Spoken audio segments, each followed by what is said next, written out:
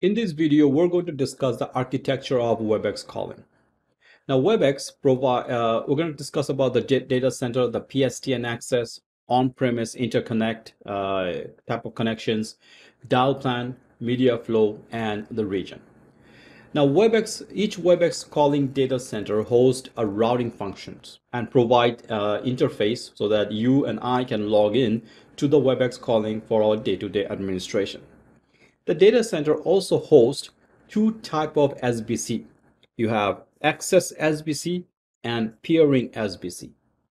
The access SBC basically terminate all the customer facing SIP trunk that is coming into the WebEx calling, including the endpoints. Whereas peering SBC will be terminating communications between the providers. Now, these providers could be PSTN provider, Cloud Connect partners, etc. And each side will provide some sort of SIP connections into the WebEx calling.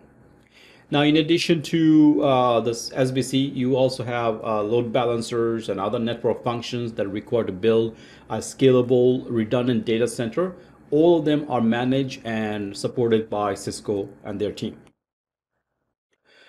WebEx calling endpoint, which is the phone or videos that are available on the customer side, will use the public internet to register and communicate with devices via the internet through the WebEx calling data center. Now, they will establish a connection over the internet, and this connection will be secured using the TLS connection. SIP over TLS will provide a secure SIP communications between the on-premise devices and the WebEx calling. Now, the WebEx calling does provide PSTN access in three different ways.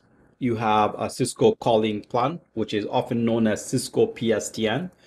Cloud connected PSTN, which is provided by a third party, which will have some sort of agreement between Cisco and the third party. And then, of course, you have the on-premise PSTN services.